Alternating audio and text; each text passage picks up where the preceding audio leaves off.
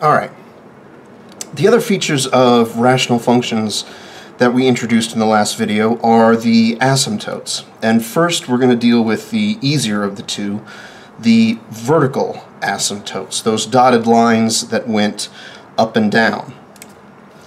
To find the vertical asymptotes of a rational function, of a fraction function, it's fairly simple.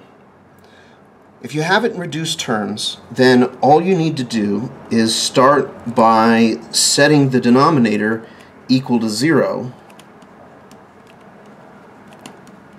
and solve.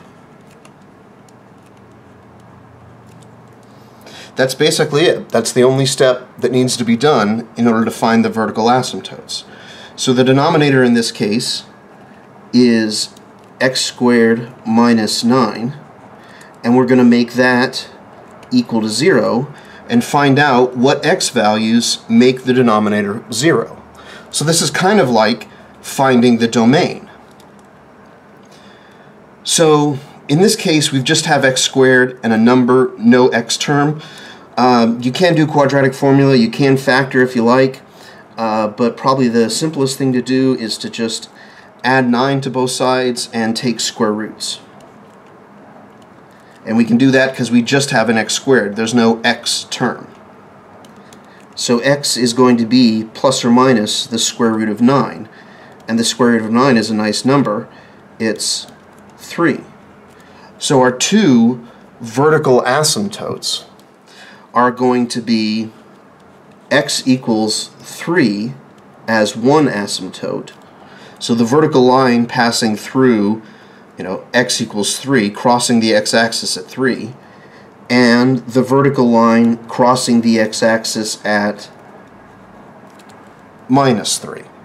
These are the two x-intercepts, or excuse me, vertical asymptotes.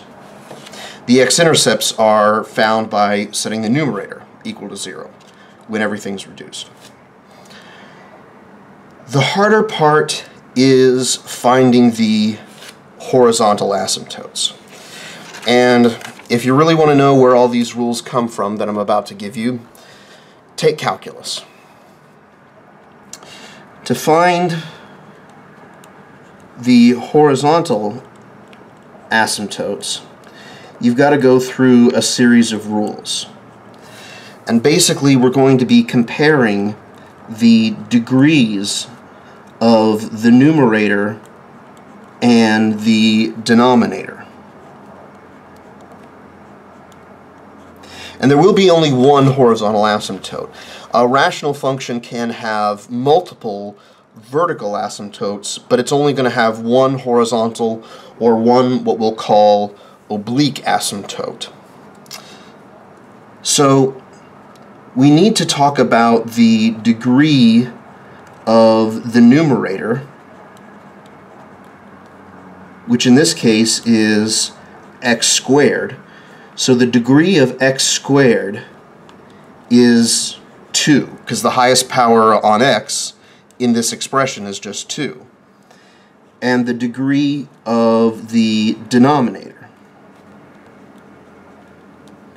And the denominator in this running example is x squared minus 9.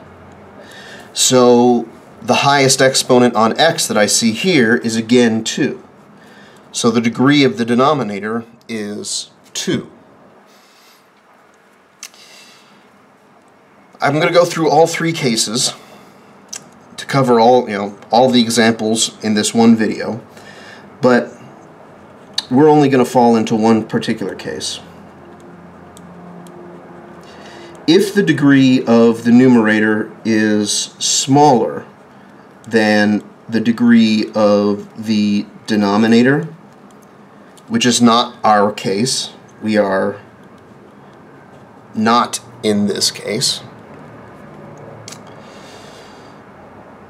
then you have one and only one horizontal asymptote, which is x equals 0.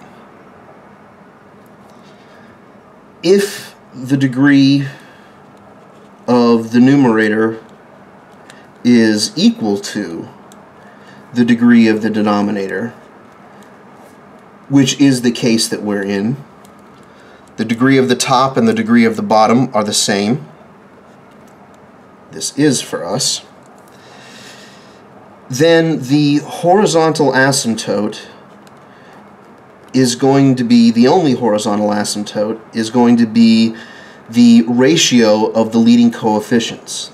In other words, the leading coefficient of the numerator on top divided by the leading coefficient of the denominator.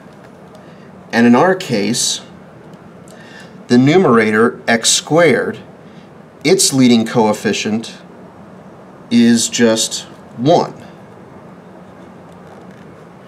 And the same thing is true of the denominator for this example. Since there's no number, we just put a 1 in front, because 1 times anything does nothing. It doesn't change anything.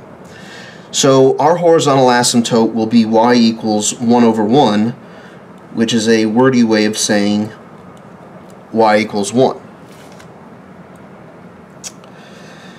And then finally, it could be the case that the degree of the numerator is larger.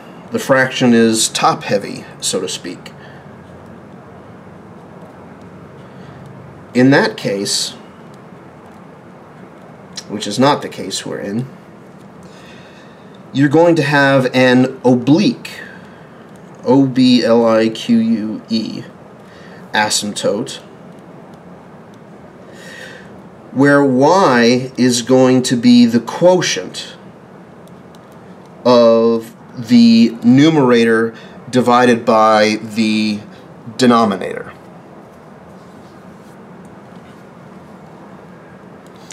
And that three-step process, or rather three-condition process, is how you determine horizontal asymptotes. You have to compare the degree of the numerator to the degree of the denominator. Which one is larger, or are they both the same? And in each case, there's a rule for how to determine whether you have a horizontal asymptote and what it is, or whether you have an oblique asymptote, which I abbreviate as OA.